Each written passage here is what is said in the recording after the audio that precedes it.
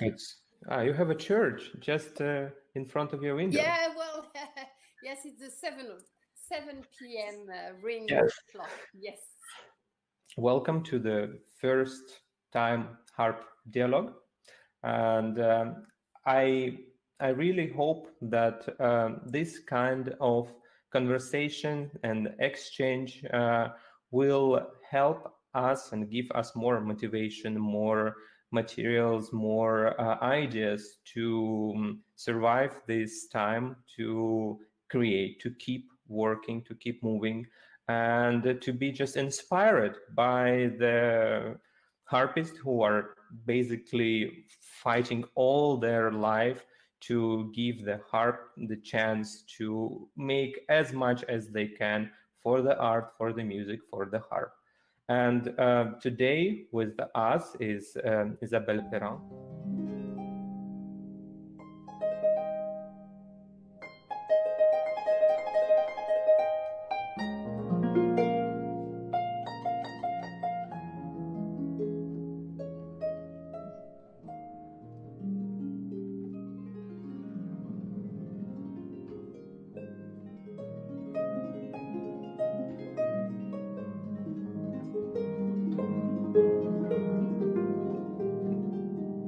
She is the harpist of the world. She was studying, teaching, working, and playing in all possible countries on the all continents.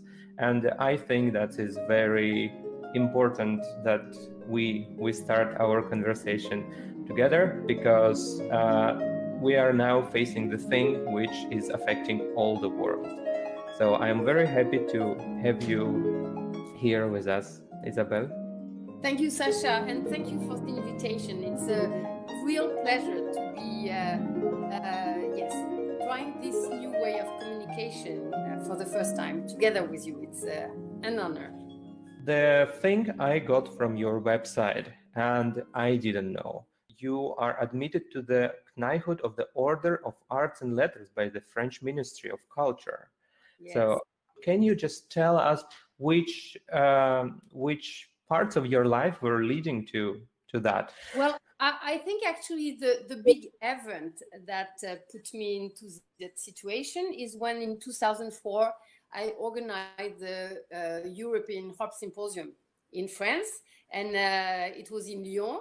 So it was like a mini World Harp Congress, and it had happened before in Amsterdam. It was AlexM.Lok who started with that, and it had been also after the Lyon one. It was already in Cardiff, actually, organized by Karel Thomas, who is organizing the World Harp Congress now.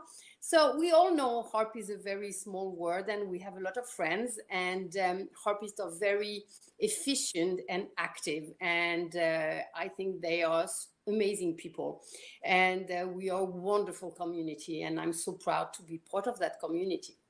The European Symposium and the World Harp Congress, they are going one after another.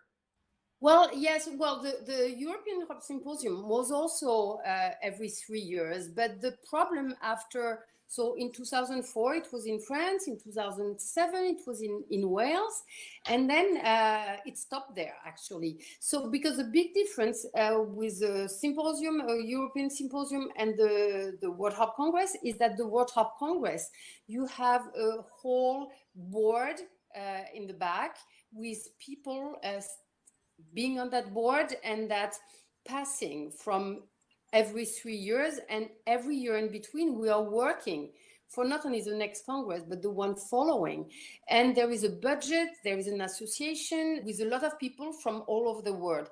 With the European Symposium, it was, as I said, started in the Netherlands with AlexM.Lok, and every symposium is totally independent. So they don't start with a small budget that is borrowed from a state head, if you can say like this. And then, so they are totally in charge to find their own budget, to organize everything. So, but the budget is, of course, much less than for a World Harp Congress. So, but it was very interesting, because for me, it was the first time.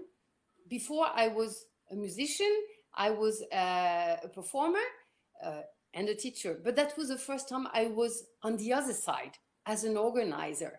And I learned so much how it is to organize. And this, you know very much also, Sasha, because you are organizing a lot of things.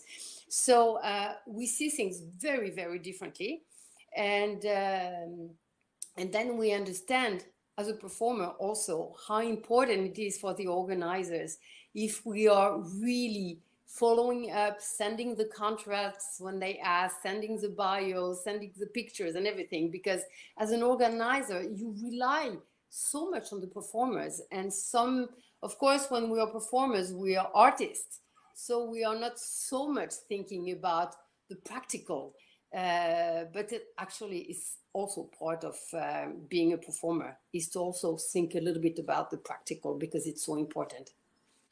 Yes, that's all connected, and I think personally that the modern musician should be kind of versatile, so they can really understand the world of music from the both sides. So when they prepare their repertoire, they already know how difficult it will be for organizers to work with their repertoire.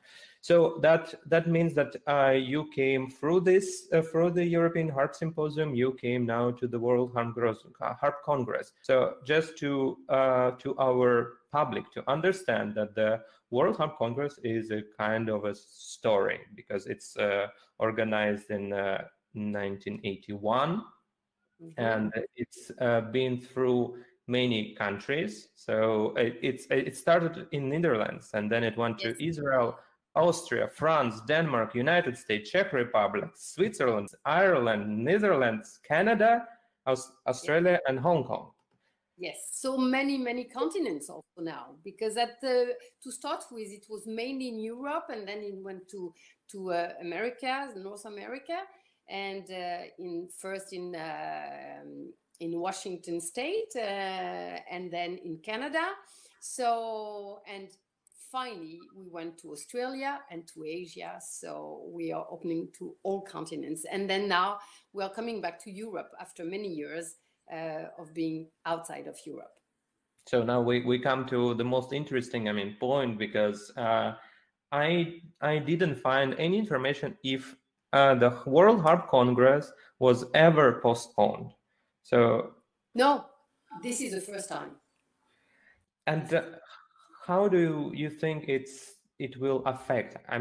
Can you tell a little bit of how the organizational process is working and how it's now affected by what we're facing right now? We are now in such a situation where it's so difficult for so many of us. It's of course difficult for the harpists and performers, but it's very difficult for also the harp makers, all the companies making harps, because most of them, at least the one in Europe at the moment, I don't know how it's going with Lion Hill in Chicago, if they had to close down the factory for the moment. But of course, Servi is closed in Italy, Camac is closed in France. So, the harp manufacturers, they cannot make instruments at the moment. So they would have been lacking instruments to come to the World Harp Congress anyway. So it would have been a very difficult situation for them.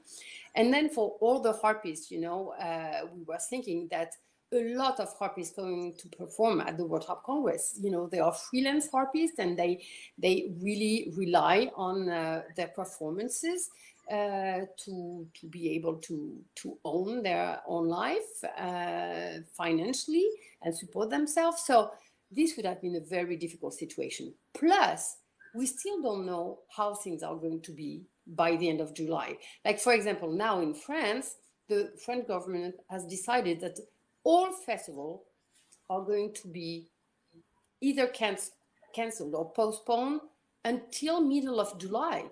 And the World Harp Congress was just a week after. So we might have been in a situation anyway where we would have had to cancel. So it was much better to take the decision early enough that it was still possible not to pay fee for canceling especially the venues where we would have been, and then be still able to get new dates for next year before everything was booked already. So this is why the new dates for 2021 are slightly later. They are in August now, from the 6th to the 12th of August, just because of that reason. Because, for example, the college, the Royal College, where most of the events should happen in Cardiff, was not available in July at the same date, so we had to wait until August. But I think this is the best solution that could have been taken, and what the Welsh and UK team are trying now to do is to just copy-paste somehow the program from 2020 to 2021. We imagine that maybe some people won't be available at those dates. Then, of course, we wait until the fall now, after this summer, to send all the performers to come back with confirmation that they are available and will come at those dates. And for the one who already had signed up for other things and won't be able to come, of course, we will find other wonderful musicians to take over. Just for us to understand about the, amount of people, can you give us some numbers? How many performances, lectures, and other things are planned? Yes, well, usually we get over 200 harpists who are coming to lecture or perform, and this is not counting the non-harpist musicians, and this is not counting because they will be, of course, there were planned a lot of harp ensembles, also with students or with young children, and there were supposed to be a lot of them. So, and this is not counting, including all of them, because then we would go much over 300, 400 maybe. And what else is happening beside the lectures and the concerts of the harpists? Well, you know that when I used to speak about the World Harp Congress, I see it in many different ways. First of all, it's an amazing way to learn about our instrument, because most of us, we play the lever harp or the pedal harp, we play jazz or we play classical, or we play very contemporary music, but we are more or less in a little window, and we are doing this, and we know about this.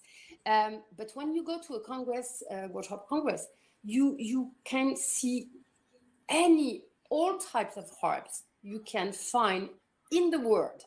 You will find at the World Harp Congress. So it's opening so many to so many different ideas, to so many different ways. And I'm sure, especially for the very young generation, you know, the teenagers, the early 20s, students coming out and wondering, okay, I'm a harpist now. What am I going to do? What am I going to play or find out? And then you see people have so much imagination. The harp is, for me, one of the most amazing instruments, because there are so many different ways to play it. Small ensembles, big ensembles, electric, non-electric. So it's just, I think the only limit with the harp is the imagination of the harpists themselves. And so in a World Harp Congress, you see all that. And maybe because you are going to see that, this will give you an idea of something totally different. But this will be the little seed that will be planted to give you other ideas.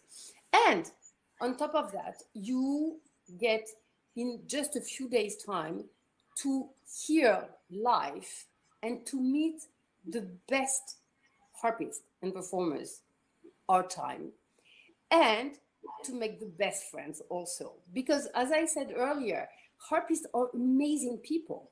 And the friendship, the support you find in our community is just incredible.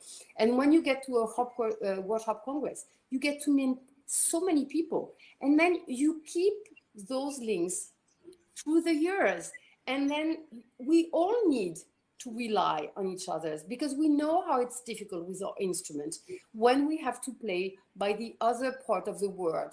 And now everything is so complicated to send an instrument anywhere.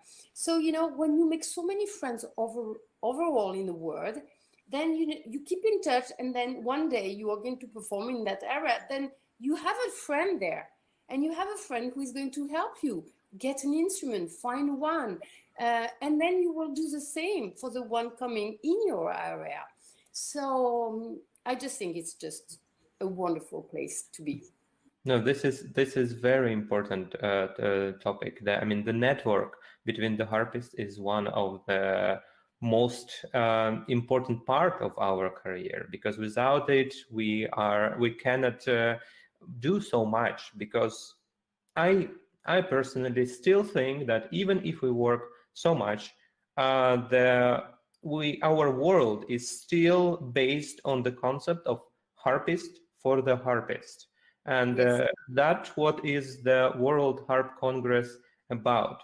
Do you think that the World Harp Congress, as the most, most powerful organization, most powerful happening in harpist life, will it ever come to the point where it will be also the harpist to the rest of the world, to others? Well, that is, of course, what we hope. And because, you know, when we have such a big window, and this is why every Harp Congress is working together with the major orchestra from the city, or the major orchestras, and very often also with radios, with televisions, and because it's a way to open on the world. But I think this is also every single harpist job to do that. And there are a number of harpists who are really doing this wonderfully. But most of us performing, even the one of us with agents and signing up with great orchestras, but we still work a lot through our colleagues, because we are invited from our colleagues. And we have so amazing harpists around the world organizing, just like you, Sasha, festivals, organizing competitions, putting people together. And this is also the way for opening to the others. But it is true, the harp is not the piano, is not the violin, is not the voice. So we probably, much more than any other instrument, we need each other. And one thing I wanted also to say about the World Harp Congress, and what is so wonderful, is that we have so many wonderful people around the world making most beautiful instruments. And they come for us. They come for us, they come to show us all the inventions. They come, because even still, if the harp has not changed that much since Erard made it 200 years ago, but still they always come up with new ideas to make life for harpists easier. And then we might meet a small manufacturer that so many people know about, and then that one will fall in love with their instrument. And so all possibilities are there, and we should be thankful to them also, because without them, a World Harp Congress couldn't exist. So a World Harp Congress couldn't exist without the harpists, without the harp lovers, and without the harp manufacturers. That's absolutely true. You know, I was going to play on this World Harp Congress the Star Wars and Harry Potter with the transmission.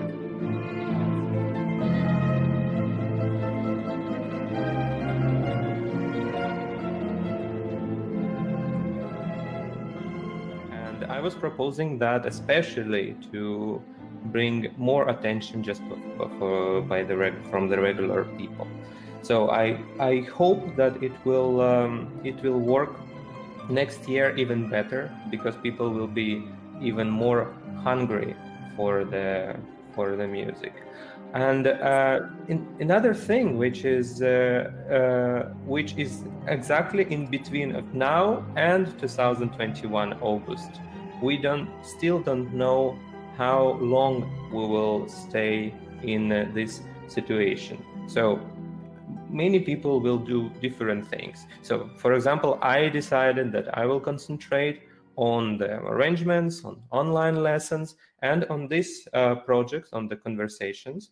On the new platform, I'm just learning that, and we're doing through the new platforms like Patreon, where people can actually make subscribers which are helping them. So what you explored so far, and what are you going to do right now? Well, actually, what I'm exploring most is teaching online, because I have been asked a few times to do either master classes or lessons online. And in my school at the academy in Oslo, they were always talking a lot about how we could go digital more and more. And I was a bit skeptic, I have to say, about how this would work, because as a teacher, I think the contact with the student is very important. I show a lot, and then I think the fact that you feel how it's going in the hand, how it's going in the fingers. I'm also very much concerned about the posture. So I go around the student, I watch how they are standing, sitting, and everything. So I was a bit wondering how this could work. But like a lot of things in life, when you get a new tool, you have to use it as a new tool and not try to make it work with your other habits somehow. So I had to change my way of teaching in some ways, because the way I was using, if I'm in the same room as a student, would not work if I would do this digital. So actually, I have developed different tools, and I think that they work really well. And I'm not saying that one could teach a student from A to Z only digital, but I think it's a very big plus to a more regular, normal teaching. And I think this is something that I might keep doing afterwards, because I'm learning a lot. I'm seeing actually when I teach things that I might not see when I'm teaching, because when we teach a student, usually we sit on the side. When a teacher, when we are now teaching online, we see different angles. We see closer also, and we can work on small details really, really well. I'm also asking the students to send me a lot of videos, but I think, for example, I'm very much working on technique with my students, because I think that without a good technique, we cannot be a good musician. We can be a good musician inside, but if the fingers don't respond, you will never be a good performer. So you have to first make your fingers strong to be able to make them do what you really want musically. So it's a bit like a horse, you know, a wild horse. You have to tame it if you want it to win the race.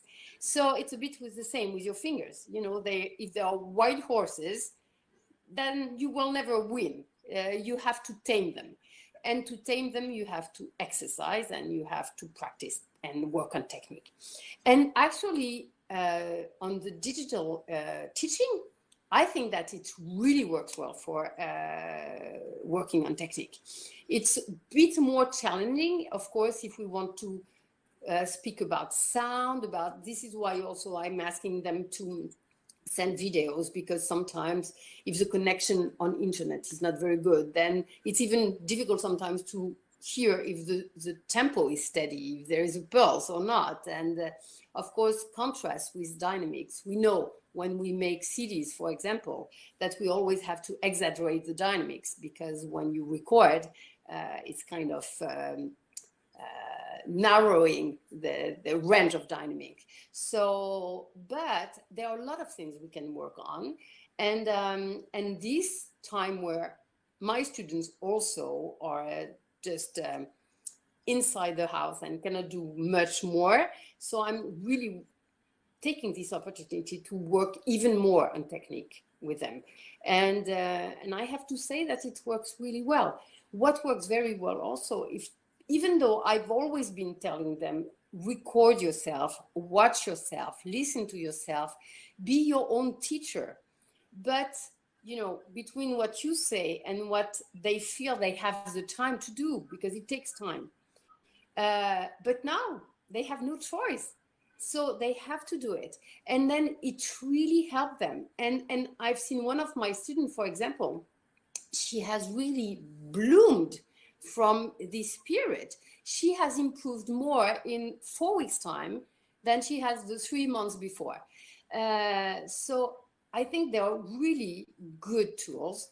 And like every tool, and the same as technique, is not enough to have the tool, is how do we use it in its best way. And then I get the time to read things that I never have time to read, and to listen to music I always wanted to listen to and never had time to. So yes, so that's sometimes it's nice to have a bit more time. I have the same feeling that the students are working now more concentrated, and I'm also asking much more from my students to write everything down, to be much more precise.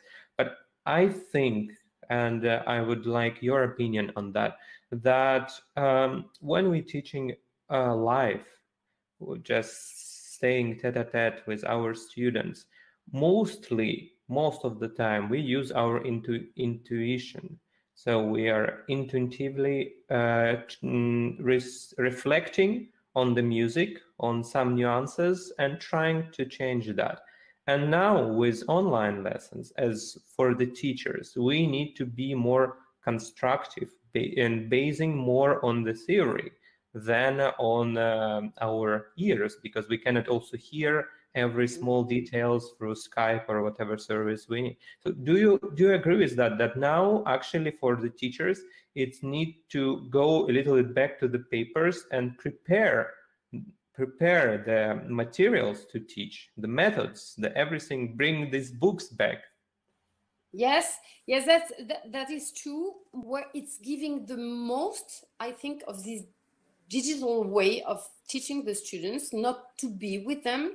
I think that they need to be more in charge of themselves, much more than when they know they come to the lesson every week, and then they rely much more on their teacher, I think. And for example, for me, when I have my student to send me videos, what I want them to do is to make their own comments about their own play. And so I watch their videos, and after that, I read their comments. So some of them come with really exactly the same comments I would have made. And sometimes I pay attention on things they didn't pay attention to. Then I get back to them and I said, okay, your comments are very good, but have you thought about this? And what about that? So I try to challenge them a bit more and make them look to different things. Because I don't know if you experience the same, but I see that students sometimes tend to comment on small details. Oh yes, I forgot a pedal here, or I had a buzz there, but then they sometimes forget to see the whole picture. How was the whole picture? How was convincing? Did I look tense? Did I look happy? How was the general pulse? How was the general feeling of the piece? And I think that's very important that they learn also to reflect on those things, because those things are the ones that are reaching the audience. The audience doesn't care about the little wrong pedal or the buzz. We need to work on those when we practice, of course, because they should be only accidents. But if they come as an accident, they are not important. They are bad only if we learn them that way, but not if we accidentally make a mistake. But don't you think that it's basically the lack of the self-critic and the lack of examples? So the students are not trying to get somewhere. Do you think it's kind of issue? I don't know. I don't know about self-critic. I think sometimes students have too much of self-critic, or maybe not oriented the best way. And I tend to tell them that they should comment their own play the way they would comment someone else's play.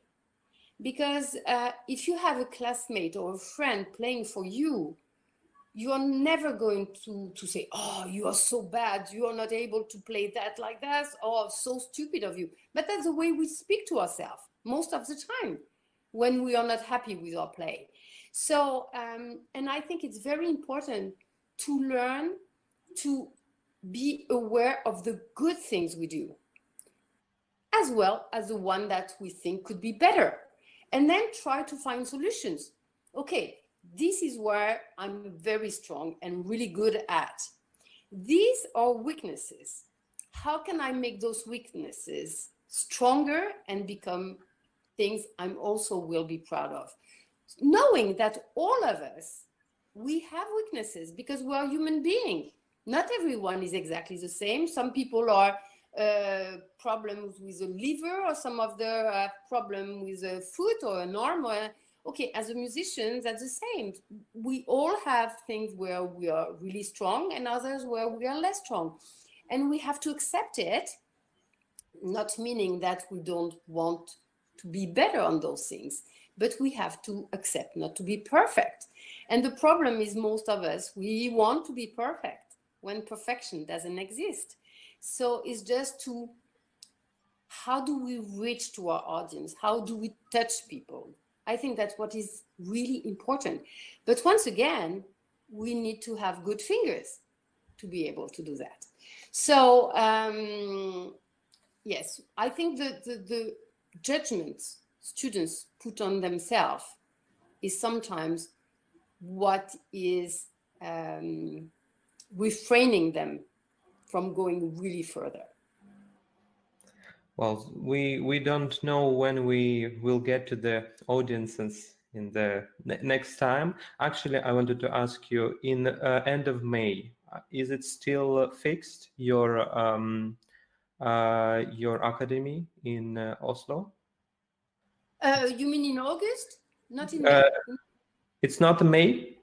No. At the moment, we still have a summer academy in Oslo, which is in the from the 10th to the 15th of August.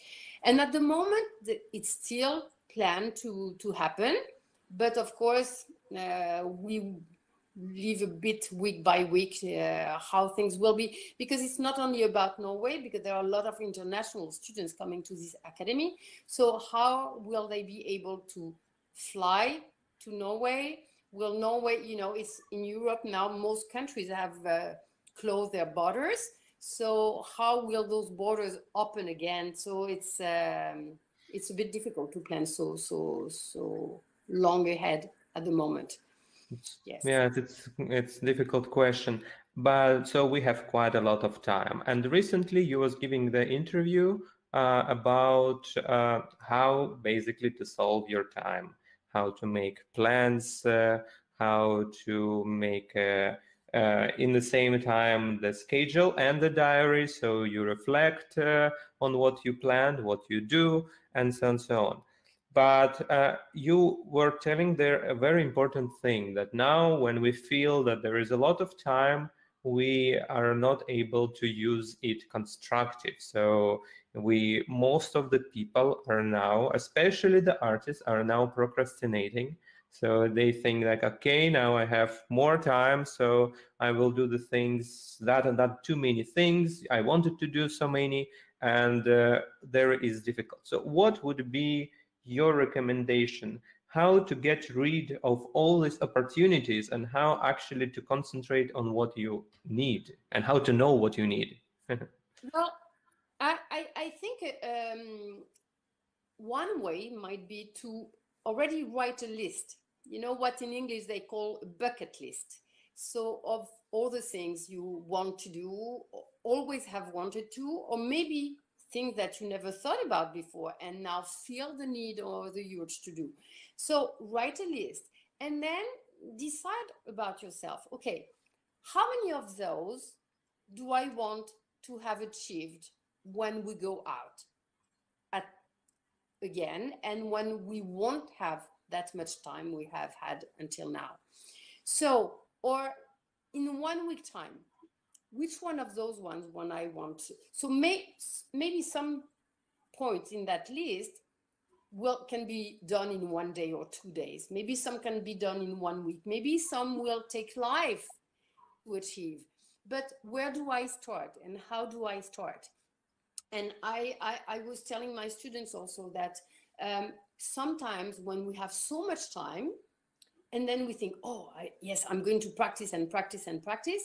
And then we forget that we need to rest also, because the brain needs to rest, the body needs to rest. So I think it's also important, even if we have the feeling that every day is following another one and looking exactly the same, we should maybe keep to try to have a week with 5 working days and a weekend, or maybe 5.5 or 6 working days and 1 day off, because I think it's very important to have that moment where the body resets a little bit the energy and to start fresh again. Because at some point, the brain doesn't take more, and then we get frustrated and we start to feeling that, oh, but my practice is getting worse and worse and worse. And it's just because we need some oxygen, we need some fresh air.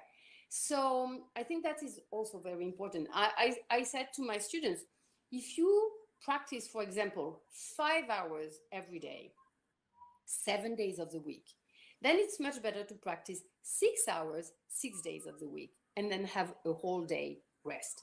Because in 1 day, if you practice 5 or 6 hours, it won't make such a difference on how you will be tired at the end of the day. But to have 1 full day off, one day in a week, will make a big difference. So, and then use that day to do things that even you are inside at home and feel you have all time, but you never have the time to do. I don't know, if you have children, bake with them, or if you have yourself, just read books or watch a movie, or, you know, do something that you don't feel the time you have to do otherwise, even though you are at home with a lot of time. Well, it's good. It's good when we speak about the people who have basically one thing to do, or practice or not to practice. But like speaking about you, you are the teacher, the organizer. You was working in the orchestras. You have amazing solo career. You have a lot of CDs and so on, so on. So that means that during one day, just one day, you was not only practicing the harp, but doing thousands of different things. And I think now it's a problem, because just to schedule 6 hours of practicing is okay. Well, you do 2 and then the rest of the day you are chilling. Okay, but if you want, like most of the modern people want to achieve a lot, how you concentrate on that, on different things, how you change from one to another?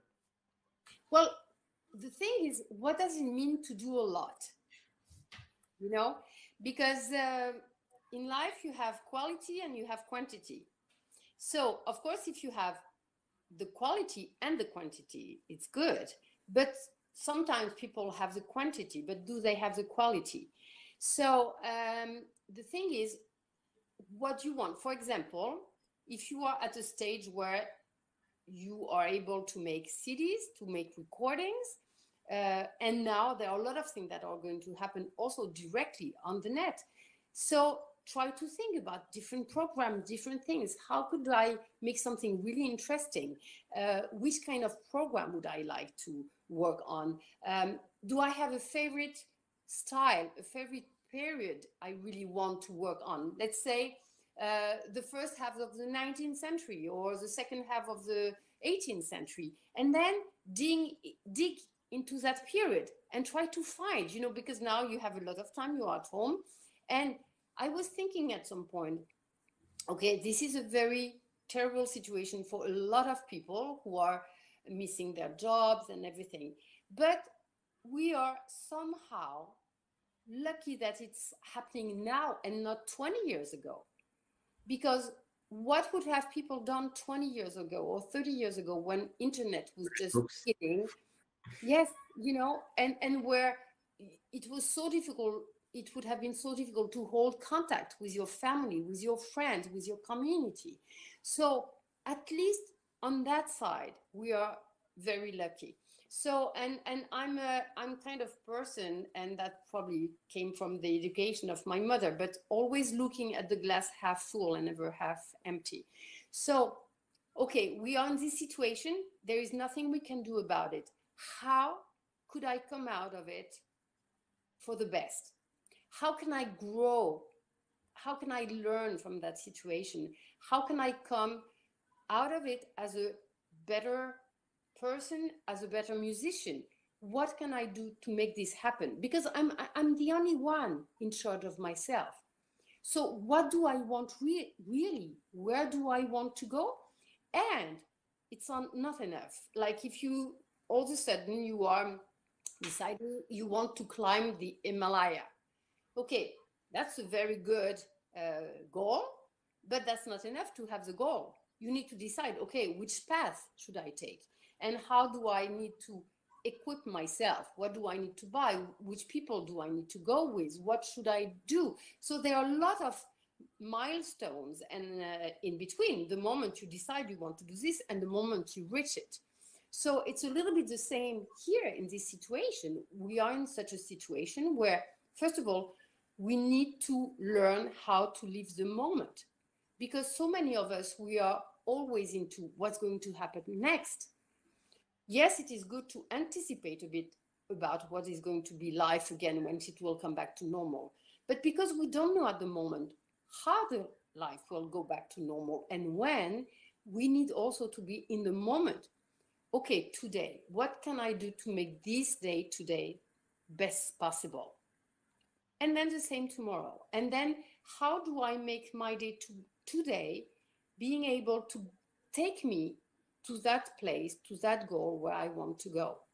How do I give myself the tools to get there? So once again, it's just to go back. I believe a lot in writing things because I think it helps a lot, because sometimes we just get so many ideas and they just pin a bit in the head. So when we write down things, we see right away expectations that can become reality and expectation that just will be only dreams. And it's nice to dream, but if we dream too much, then we get disappointed. So we have to have goals that we can reach, because that's how we will just give ourselves that good feeling that will take us even further. So writing down a list and how do I get to where I want to go? And maybe to start with, even if your list is very long, is not to put too much in your own expectation, because if you don't reach what you want, you are frustrated.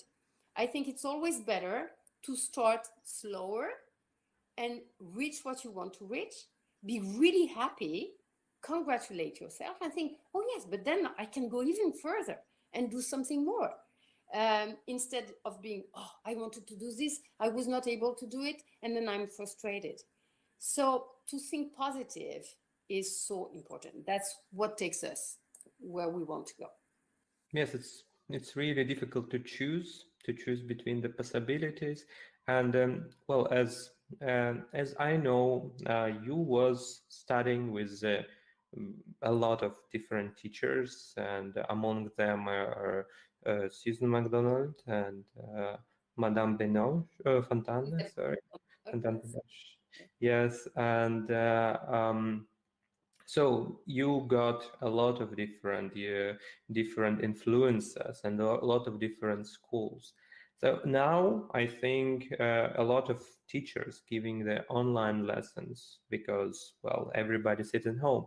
Would you recommend to the students to try actually get out now to have this possibility to study with different teachers, and how to choose? I mean, how to choose now? Well, so I'm just going to say this. First of all, it depends of the level of the student. I think two young students studying with different teachers, especially if they have different methods, can be a little bit complicated and put them in a situation where they can be a bit lost. But when you get to a certain level where you are able to get what you want from a teacher, I really see schools as being a good beginning, because we need a school to begin with. But at some point, I see also limits in schools, because a lot of schools, and I'm not speaking only about the harp here, I'm speaking much more generally, but schools are for me too closed up. And then I think so many schools have so many good things. If we, I'm going to take another subject, but it's a little bit like politics. You know, for me, I don't think in politics one knows everything and the others are just bad. I think if we would have a politic where we learn from each other, you know, and we have a little bit of this and a little bit of that, and just get the best of everyone, that would be ideal. And I think that for schools, it's the same, because some schools are really good for specific music, when others will be better for other type of music.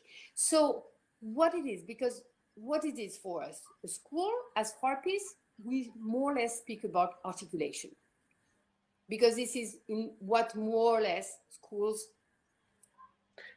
can have different visions, you know. Can you describe in the middle what is about the schools, which schools you are talking about? Just a little bit, maybe 2, 3. Okay. Yes, like for example, small articulation. The Tournier school, for example, was essentially on the large, strong articulation of the wrist, of the fingers, and everything. When you had the Renier was much more specifically also speaking about the small articulation. The Salcedo school is much more about the small articulation than about the big, large articulation or the wrist articulation, like in the Tournier school. So, but I think all those are very important.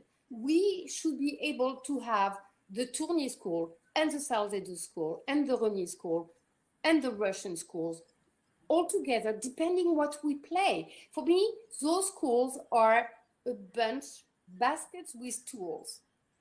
But I think all those baskets should be together in one larger basket, where we could choose only which tool we need for whatever we play.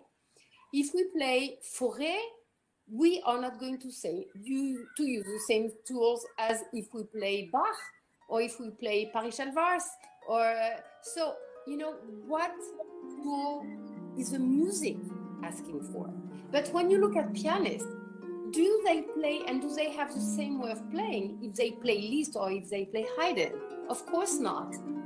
So I think it's not, for me, where I see the limit is in a school is the feeling I have is that the message they send is, okay, one school fits all. Like if you go in a store and buy a t-shirt and one size fits all. But for me, no. For me, it's music is not one fits all. It's just, you have to have it as a creator, you know, it's just tailored made. And depending of which kind of music you are going to play, outfit you are going to wear, you're not going to tailor it the same way. So for me, that's my own vision. So it can be very interesting for students of a higher level if they know that their teacher is teaching a specific school. It can be very interesting for them to go to another teacher with another school, just to open their eyes, just to think, oh yes, but there is also this possibility. Let's see, let's experience. If I do this with this kind of school, which result do I get? And if I do this with this kind of score, which result do I get? What sounds best? What is serving best the composer and the type of music I'm playing? And I think that is what can be very interesting. But for that, you need to have students already of a certain level who are able to make those differences and to take them inside them.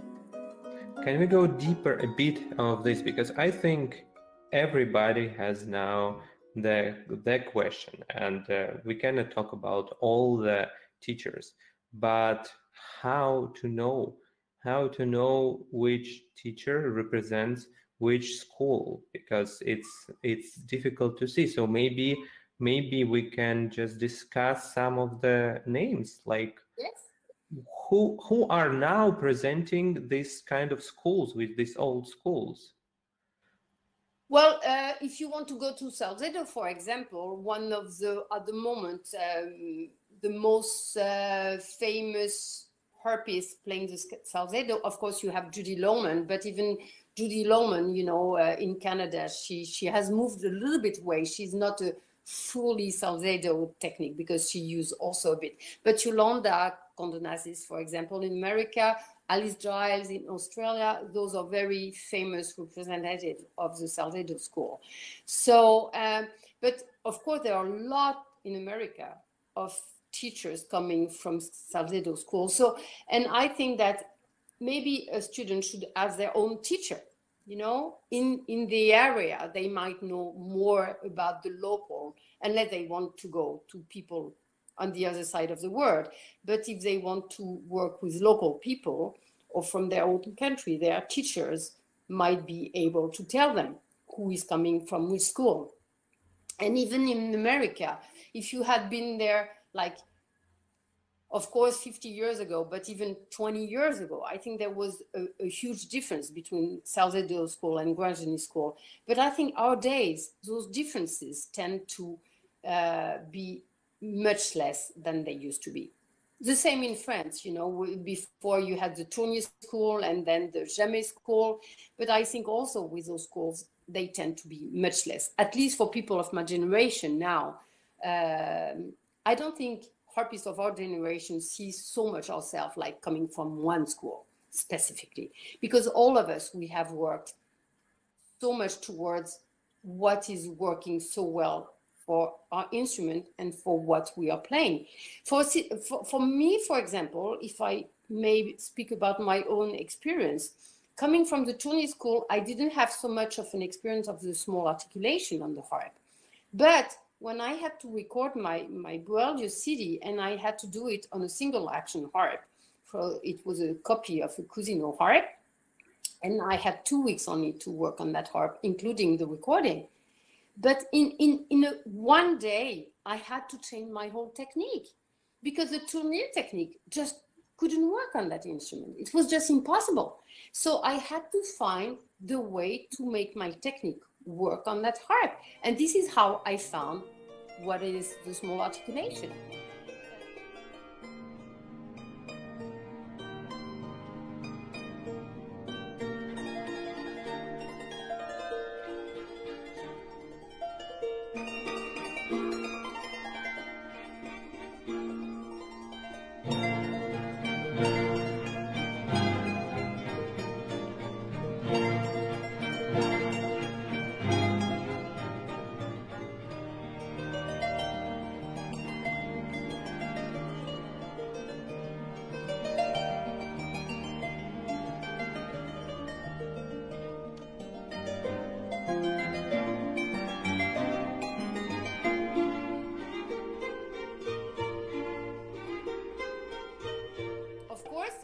If I had a teacher teaching me that small articulation before, I would have maybe saved a bit of time.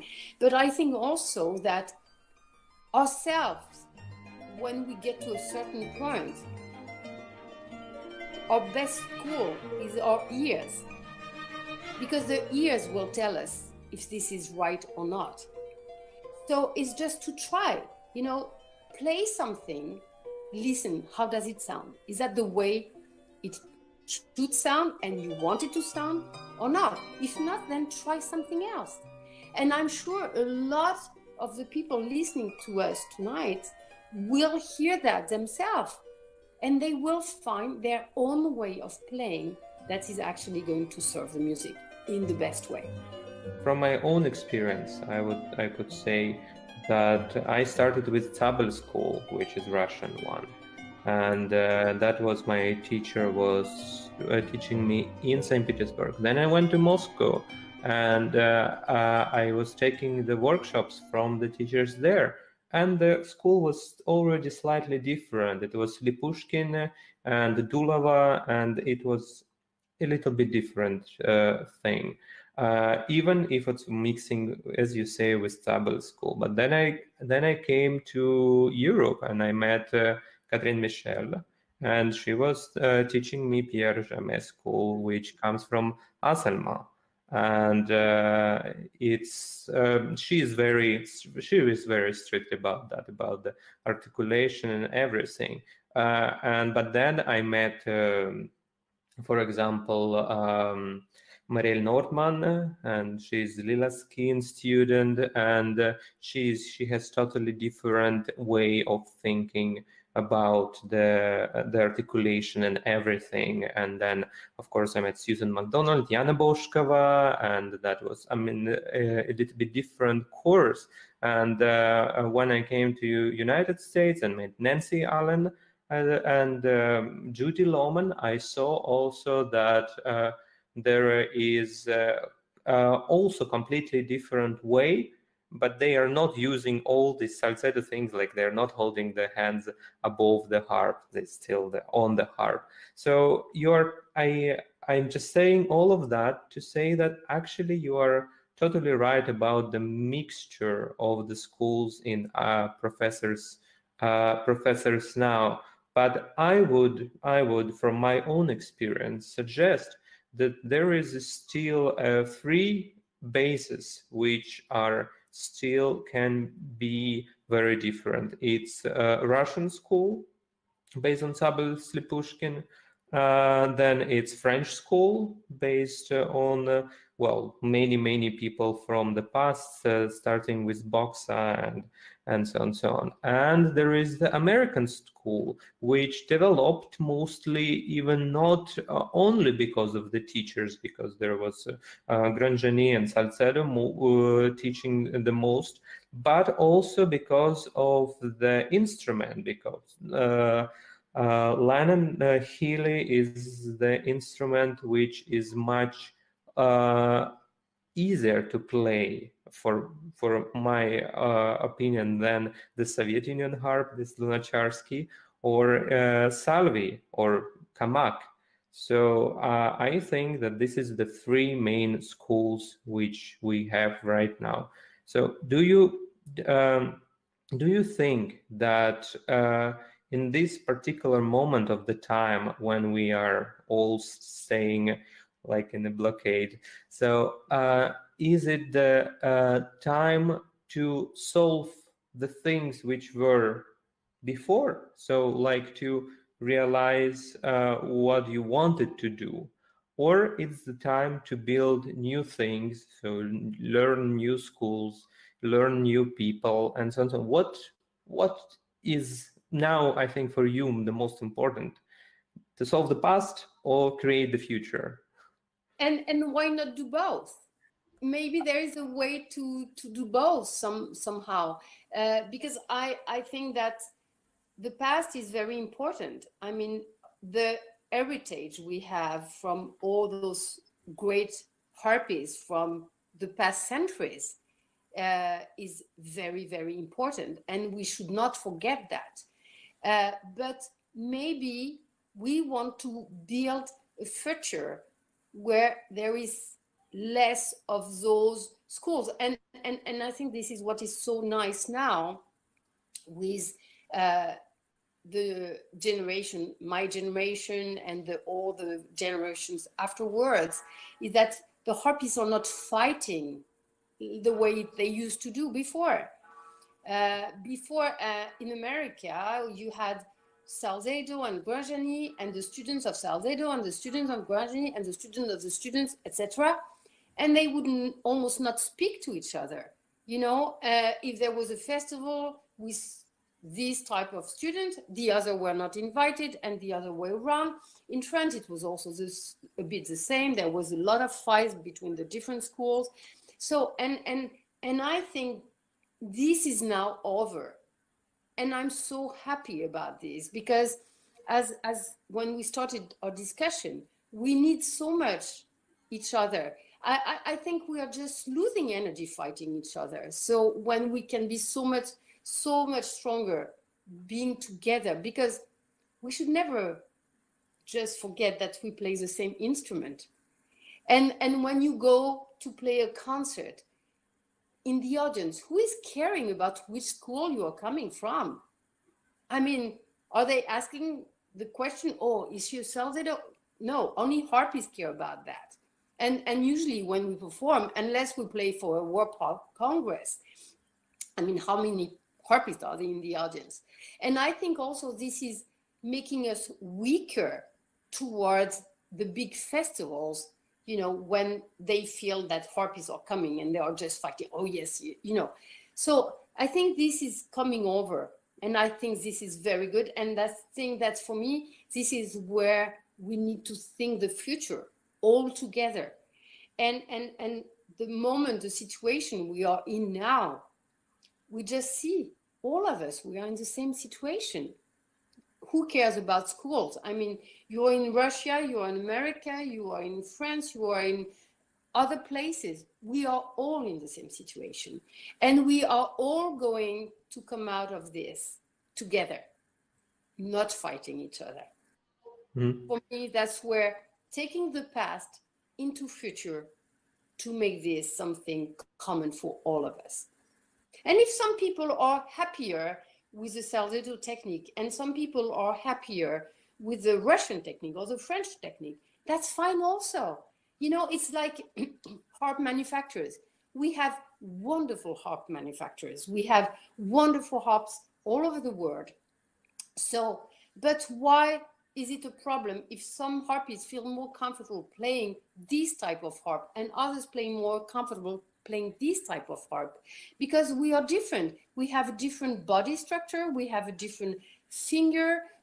So it doesn't mean that because we prefer to play that instrument, the others are not good.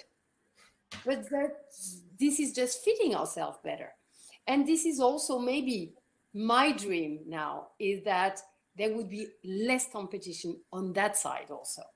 That, okay, it doesn't matter. Once again, when we perform a concert, the audience is just caring that the performer is happy with the instrument they play, because they will give the best. Who cares which brand it is, as long as it's a good instrument? So, yes, maybe that is my dream for going out after this quarantine we are all in, and is that we open borders there also. The same as mine. That's wonderful. And I have a last question. We were already talking for an hour.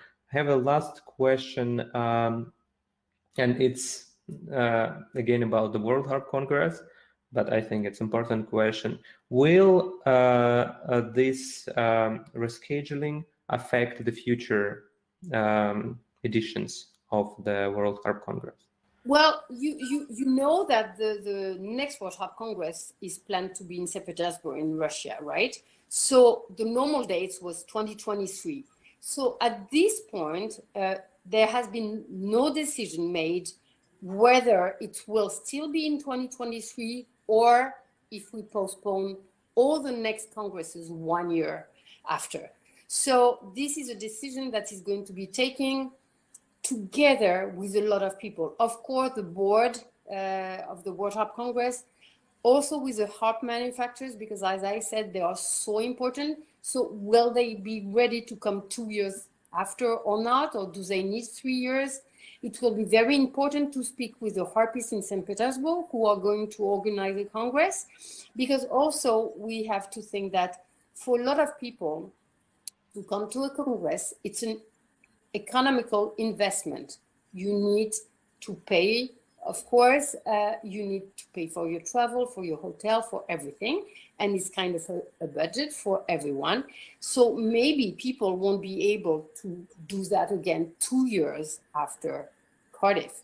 So this is a whole thing we need to discuss. We are going to ask a lot of people to make sure that we will take the best decision after that.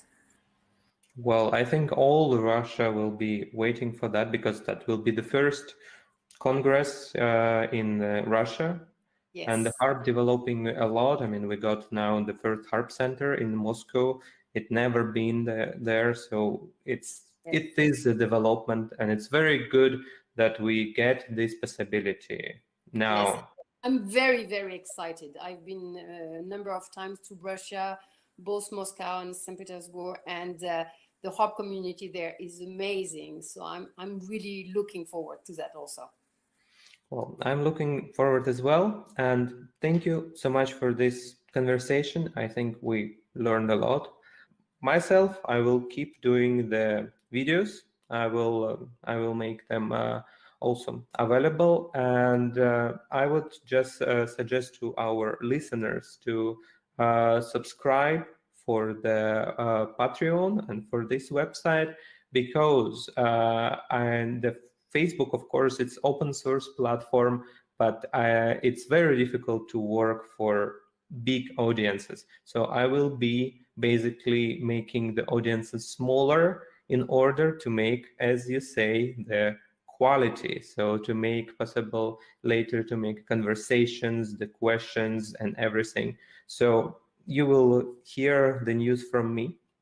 And I hope that you stay in touch with Isabelle. And I don't know, are you providing the online lessons also for your your students? Yes. Okay. And So I will be happy. Okay, so I also put the link on your website. So if there is any questions, the people can contact you. Thank you so much. Thank you, Sasha, and thank you for doing this and all you do for the harp and the harp words. Thank you so much. Thank you, and talk to you soon.